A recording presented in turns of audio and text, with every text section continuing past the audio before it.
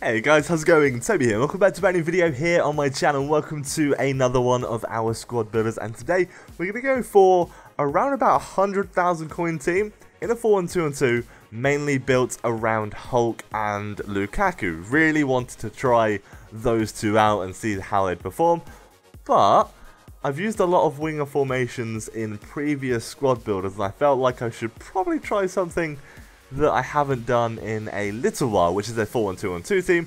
This was my first team that I used on FIFA 16, mainly because it's really balanced and it does the job nicely. Now, if you're doing to pick up some MSP or PSN codes, check out g2a.com, TBY3 will get you some money off at the checkout. Now, this video, I am going to be as honest as I always am, just letting you know how the players were, how the formation worked, and which ones I would recommend as I always would. So, defense-wise, we have got Danilo at right back.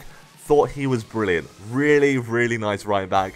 Always enjoyed using him on FIFAs. Vermaelen wanted to be a striker, and it annoyed the hell out of me. I even changed the instructions to make sure he stayed back. It is usually anyway, but I was just checking.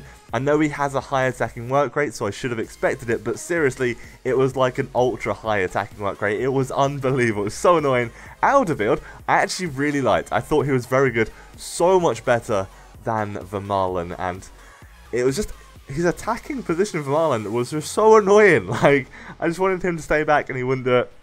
Really frustrating. Danny Rose was okay, nothing exceptional, just did his job. I didn't really think a bad word about him, just so he did absolutely fine.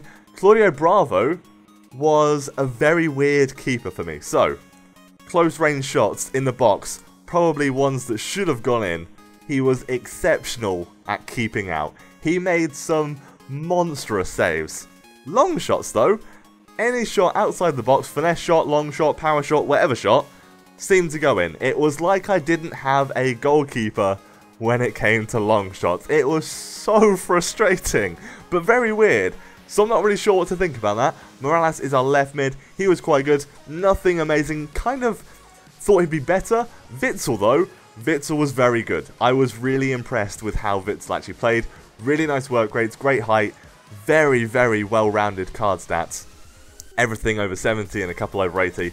Really nice card. Can't really say anything bad about him at all. Then we have Hulk, and he really was the best player in this team, and I'd hope so for 43,000 coins. High attacking work rate, amazing strength, great pace and shooting, really nice long shots as well, and 4-star skills. He was very good. He was really nice, and it's good because the rest of the team, mainly this player here. So at centre attacking mid we have Oscar. And I was so excited about using him because he's 16,000 coins. I was like, oh, you know, maybe he's actually really good. His stats look decent, good pace, great passing, decent dribbling, 4-star skills. I noticed his work rate. I was like, maybe it won't be that bad. It's more than that bad. Like, it is unbelievably horrific. So annoying. I have never used a centre attacking mid in any FIFA ever that was as bad as Oscar for me. He has little to no playmaking ability, but it's really weird because when Oscar comes up against me, he's this attacking god and this playmaking machine. Didn't happen for me, so I don't really know what to think. We have Lukaku and Remy up front, both very tall. Lukaku has a high attacking work rate, Remy has a medium, so it actually works really well. They balance out quite nicely. They have this like staggered effect. Remy usually follows up Lukaku and then I can pass one off to the other. It does work quite nicely, but I am going to be completely honest, I was really disappointed with this team. I was looking forward to it so much. On paper it looks exceptional. I thought it looked like an amazing little team.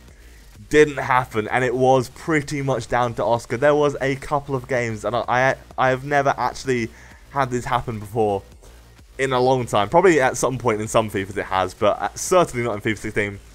I had 2 games where I didn't have a single shot simply because I couldn't get the ball anywhere. There was no passing play, there was no players available. I don't know if it was just, to be fair, I was playing bad. My opponent in those 2 games was actually really good. But Oscar just didn't help the situation. He was so lackluster and nowhere. But I want to focus on some good points. Danilo was great, really good. Witsel was phenomenal, and Hulk was really nice. Now the strikers, they were actually really good. Once I got them into a good position, they could have a shot. Their finishing was really nice. Lukaku, much better than Remy. I would wholeheartedly recommend a team with Hulk, PIXL and Lukaku. They were really nice. PIXL was a great CDM. But Oscar, for me personally, I'm going to avoid like the plague. I'm giving the team a 6.5 because I'm taking into consideration it's my play as well. And I do think there are some good points. Danilo was great. Hulk was great. Morales was okay.